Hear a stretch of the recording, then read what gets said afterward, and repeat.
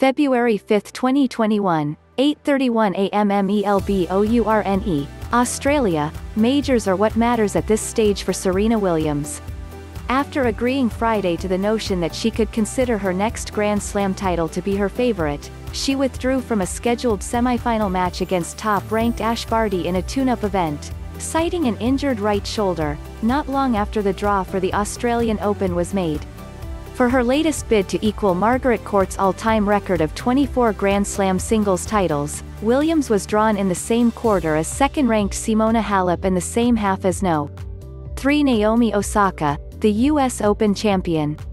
Osaka will face Anastasia Pavlyuchenkova in the first round and has major champions Angelique Kerber, Garbine Muguruza, Venus Williams and Bianca Andreescu in her quarter. Defending champion Sofia Kenin is in the top half of the women's draw along with Barty, and they could potentially meet in the semifinals again. Two-time Australian Open champion Victoria Azarenka, Johanna Konta and Elina Svitolina are also in Kenin's quarter. First up for Williams will be Laura Siegemund of Germany, and that could be either Monday or Tuesday depending on how the schedule is worked out. Williams already has won 7 Australian Open titles and her 23 major titles is a record in the Open era. Williams didn't mention any injuries or pain during her post-match interview after beating Danielle Collins on Friday.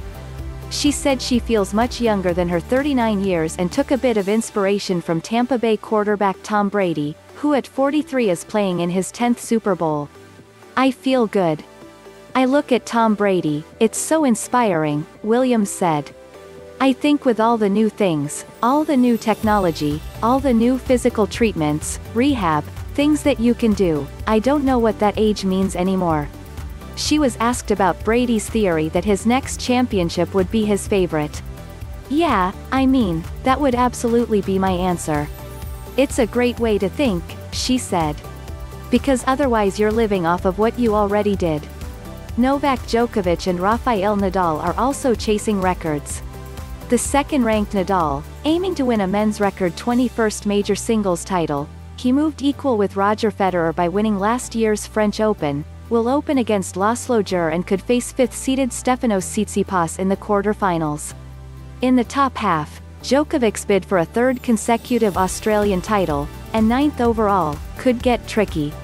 The top-ranked Serb has an opener against Jerome Chardy and 3-time major champions Stan Wawrinka, Milos Raonic and Alexander Zverev are in his quarter. Wawrinka beat Djokovic in the finals of the 2015 French Open and the 2016 US Open, and has won their last 2 matches. Then there's the projected semifinal against US Open champion Dominic Thiem, the man Djokovic beat in last year's final to capture his 8th title at Melbourne Park.